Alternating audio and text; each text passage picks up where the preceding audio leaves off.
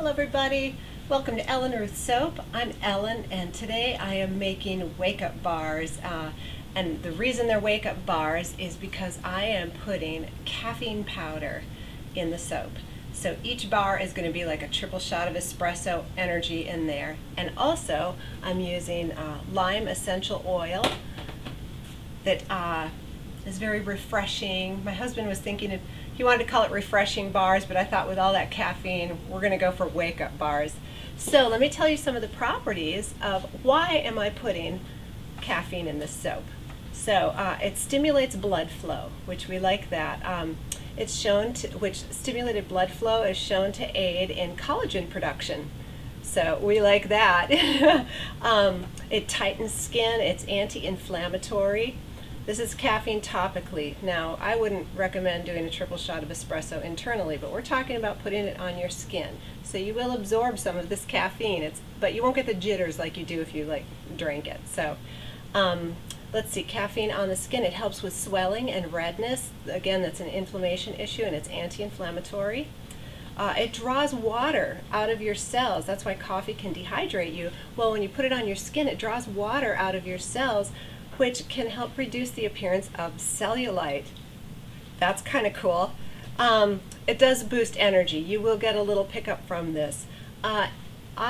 This is the only soap that I would recommend not using on children. You can figure out why for yourself. I don't know. I wouldn't want my babies caffed up, but that's just me. So, and the lime essential oil,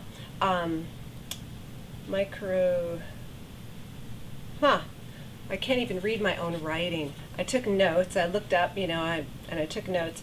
But anyway, it supports skin rejuvenation, it's refreshing, it's stimulating, it's a very, wake up, alert scent. It's antiviral, antiseptic, antibacterial, and it's an astringent. And these are all topical things. I don't know about taking essential oils internally. I know people have done a lot of research, but I'm just talking about your skin today. So, caffeine, lime and caffeine. For my liquid, I'm using coconut milk because, the lime, I thought the lime and the coconut, I just had to do it. I had to go there. So that's what we're doing. I'm going to get my oils pulled together, melted and cooled. My coconut lye solution is cooling. Coconut milk lye solution is cooling. I'm going to pull everything together and we're going to come back and make some soap. And we're ready to roll here. I've got my oils, hard oils and soft oils, melted up and cooled. I've got my coconut milk lye solution here, is all ready to go. And in here I have sodium lactate and tussa silk fibers. So that's what's in there. Let me get my goggles on, glasses. And in my oils I have organic colloidal oats, kale and clay, and my caffeine powder, and I've already buzzed that in there, so that's what's going on in here. For my colors today, I'm using Brambleberry's Apple Moss Green because I thought that looked like a limey color. And I'm going to try this Crafter's Choice Matte Yellow Oxide, and I'm just got those dispersed in a little bit of water here so that when we color they'll be ready to go, and I can add more to adjust if I need to later, but I have their base there. So everything's cooled and ready to go. Let's go ahead and get our lye solution into the oils. And I have a new stick blender in here. It's actually an old stick blender from my kitchen. My stick blender just died on me. Super bummed about that. So I will need to buy a new soaping blender. And I know they make high shaft blenders because look at this, is like up to the elbows on here. So I need a taller stick blender. I'm just going to give this a quick buzz and then probably whisk it because I want to have some playtime with the colors.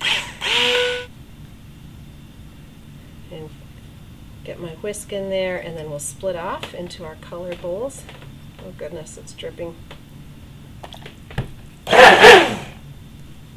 Go. Wipe this up. Keep my area tidy. Alright. Let me just sort of stir this. Yeah, it's looking very incorporated. So I'm going to go ahead and split off the colors now.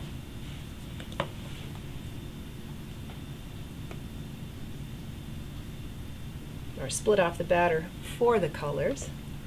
You know what I meant.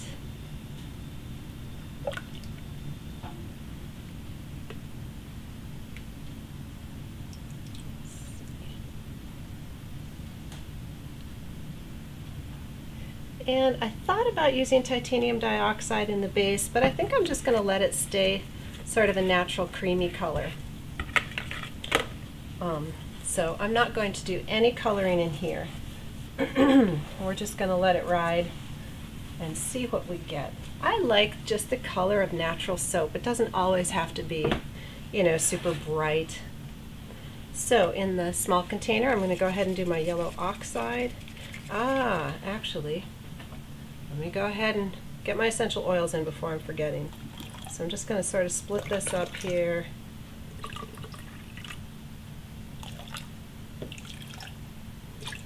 There we go. Oh, that lime smells so good. Now I'm going to put the yellow oxide in.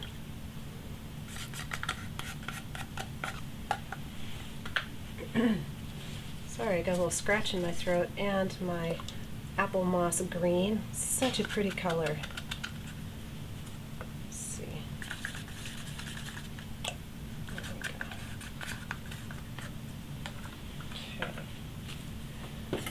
Okay. And we'll see if that's the color depth that we want. Pardon me.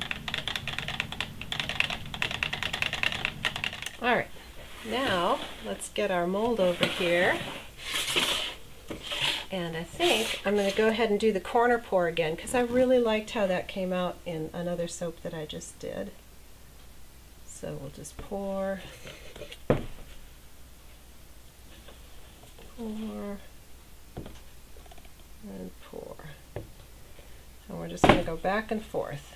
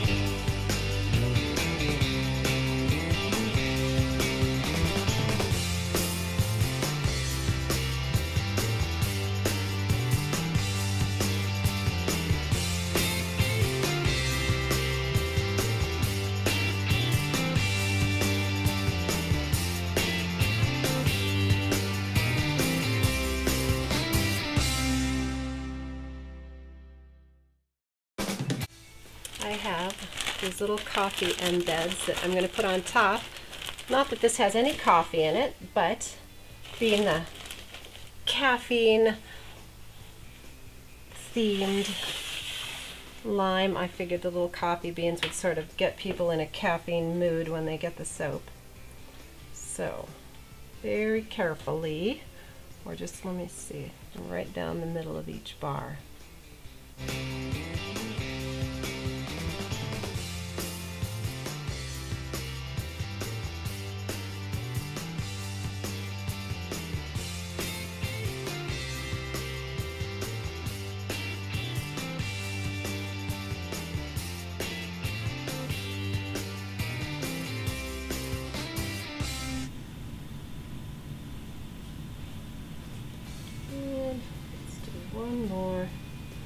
My lines got kind of wonky doodle, but that's okay. Once the bars are cut, you won't notice my little curvy lines.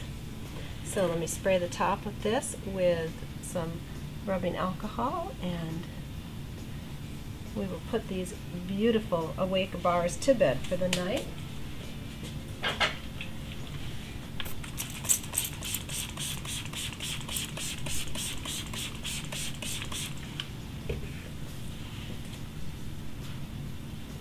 And there we go. We will see you on the flip side. All right, it's the next day in the morning here, and I took a peek in here and I have to reveal a complete fail on my behalf. And I should have known better, and as soon as I open this lid, you're gonna see what I'm talking about. I put melt and pour embeds on top of a gelled soap, and I covered this, and look what happened. Dun, dun, dun. I can't believe it. Oh my gosh. My melt and pours melted. And you know, of course, that's what they do. So I'm going to try and repair this as best I can. If not, I'm kind of at a loss. I was thinking I could maybe hit the top with a blow dryer and swirl it. We'll see. You're going to come along with me while I fix this hot mess, because this soap is awesome. These awake bars have so many good ingredients. I'm going to save this. I'm going to save this bar. We're going to make it work. I don't know how. Even if I have to shave off the top when I cut them. If I get that desperate, we'll go there. But yeah, let's see what we can do here. So let's go ahead and get this out of the mold. Oh, I'm so mad at myself for not thinking ahead. It was just a really silly mistake. So let's get this out, and let's see how our swirls turned out. All right, we're gonna look at the bright side. Maybe the inside of this soap will be spectacular and soothe my wounded pride here that I did such a silly mistake. I've been making soap for years and years and years, over a decade. And you know what? I still make mistakes. You know, it's okay. Life, it's a great big learning experience, isn't it? I'm glad for it. Keeps you humble. That's a good thing, right? A little dose of humble pie never hurt anybody. So, let's peel this back.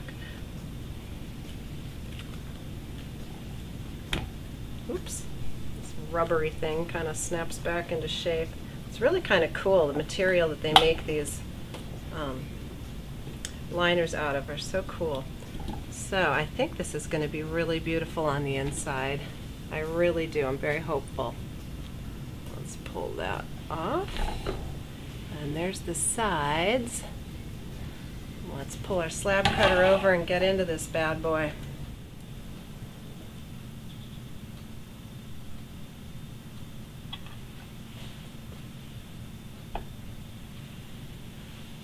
Ooh, that's kind of groovy. I like it. Maybe it'll make up for the wonky top. So there's the inside. We're going to fix that because that just bums me out.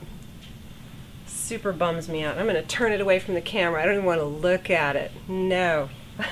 I'm in denial. I've crossed denial.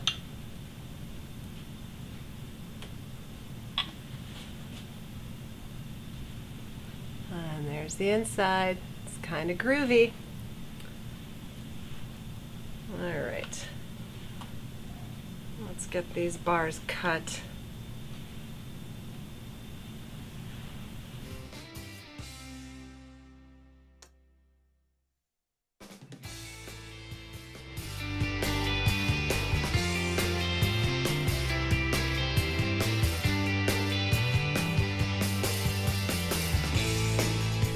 Alright, I wanted to show you what I ended up having to do. So this is, I had one bar where the little beans didn't melt out. So that's originally what it was supposed to look like. It's kind of cute. And here's what I'm having to do with the rest of them. But that's not a bad top. It's pretty. And it's like a ½ ounce I'm losing with the cut on the top, so the bars are very comparable in size. It's really not. You're not losing a lot of soap. Sorry. There. So, there it is. Live and learn. Be careful when you cover your soaps with melt and pours on top, because they will indeed melt. So anyway, I'm going to cut the tops off the rest of these wonky bars, and we will just have a nice plain top like that. Alright, so here was my what I ended up doing here. I had my sample bars already, so I didn't save these little top pieces that I cut off, but I've diced them into these little chunks, and I'm going to roll them in mica and just save them for another time, and they will just be like fun embeds because they're pretty colored and they have the lime essential oil. So I'll probably put some gold mica dust on them and make them like little gold shards and use them in a soap. No waste. That's the nice thing about soaping is you know, even when you make a mistake, it's not a loss. You can I could rebatch it, or I'm going to choose to make embeds out of them. So it's never a loss. It's always a learning experience, and that's a good thing. So there we have it, our caffeine bars. They are lime essential oil and about a triple shot of espresso in each bar. So these are Wake Up Energy Bars.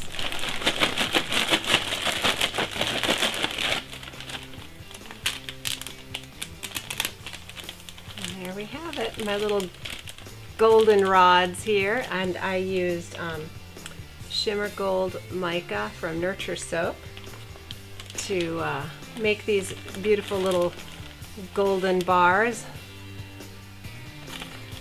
So I'm going to zip these up and save them for the next time I get inspired to make, I don't know, now I've got to get creative and think where to put these. So there they are, never a waste.